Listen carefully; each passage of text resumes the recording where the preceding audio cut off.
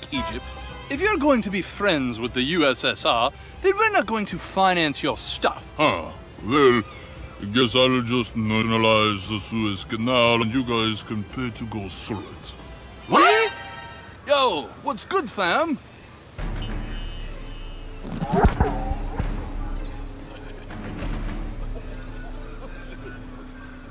Cool, cool. Totally down. Get your hands up now, mother... Do you want to die? Do you? I just wanted friends. Okay, new plan, Egypt. Since you guys are having problems, we'll just occupy the canal, enforce peace, and reap all the profit. Hey guys, it's nice you still want to do international relations and colonialism still, but, could you just not? We have it covered now, Grand Pause.